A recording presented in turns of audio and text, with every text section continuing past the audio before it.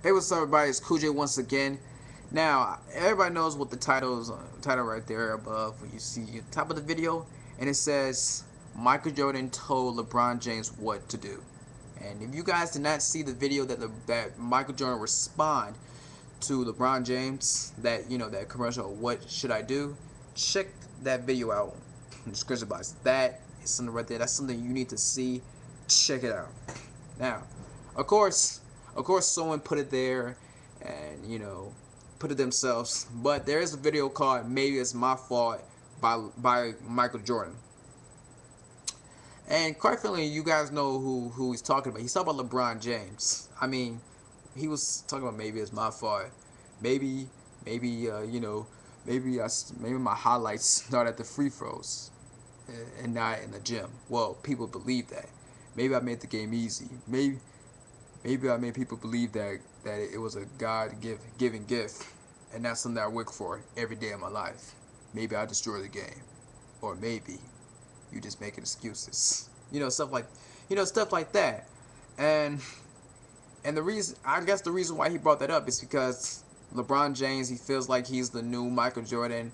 But the difference between Michael Jordan and LeBron James is that even if Michael Jordan was struggling with the Bulls in 1986 and 1987, well, 1986 through 1990, even if he was struggling with the Bulls, he knew that just that, there was something really going wrong. He needed to go to another team to go to win a ring. Couldn't do that. He didn't want to do that, even though he was the star. And besides, especially when he would go to the Pistons, the 1988 through 1990. Oh man, it was like, oh yeah, the Pistons were going at Michael Jordan because they felt like, well, if if the if Michael Jordan has the ball, the Pistons will go at him because he was just the man of the Bulls. Like, you know what I'm saying? He was the star of the Bulls. He was gonna be the fact of the game if you just let him open, and everybody knows that the Bull teammates will pass the ball to Michael Jordan, and that's who they pass to. That's who they would depend on. The Bulls always depend on Michael Jordan, and so in 1991, excuse me, the Bulls found out, Michael Jordan found out they can't depend on Michael Jordan all the time. Michael Jordan realized himself that they cannot depend on him all the time to win this and win that, because that's not how they're going to go to the NBA Finals. And so they changed something. They organized other stuff. They got better players. They work as a team, and Michael Jordan, passed the ball, and that's it. He wasn't being selfish. He passed the ball, and that's how they won 6 rings, and that's how they were able to sweep the Pistons in 1991. So that's what happened. But for LeBron James and the Cavaliers is that okay? He tried it in 2005. Well, he went to the playoffs in 2005. Didn't work out. He did it. He tried to go to the playoffs in 2006. Did they go to the playoffs in 2005? I don't know. But still, he went to the playoffs in 2006. Didn't work out. Went to the playoffs in 2007. Then he went to the NBA Finals, but got swept. He went to the playoffs in 2008. Eliminated. He went to the playoffs in 2009. Eliminated.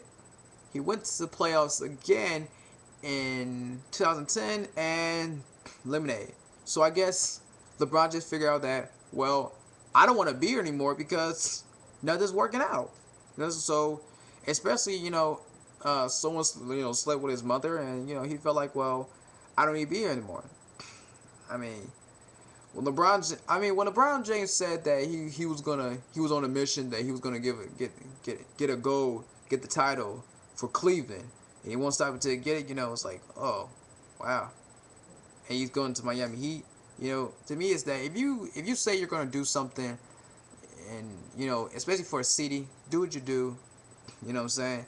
And I know that sleeping with someone's mother, it kind of bothers you, but they could have did something like got that player out. But like I said, it's his opinion. It's his choice. It's his choice. He wants to go to the Miami Heat. That is him. The way how he wants to go, the way how he said, I want taking my stuff to South Beach and join the Miami Heat. You know, it seems like he really wants to win a ring. But like I said, he's not Michael Jordan. LeBron James is not like Michael Jordan. If LeBron James really wants to win a ring, he will realize that, the Cavaliers cannot depend on LeBron James all the time. You know, like LeBron James is like, it's like Michael Jordan before he even won rings. You know what I'm saying? Michael Jordan was the star before he even won rings. So is LeBron James. LeBron James is the star, but he has no rings. So yeah.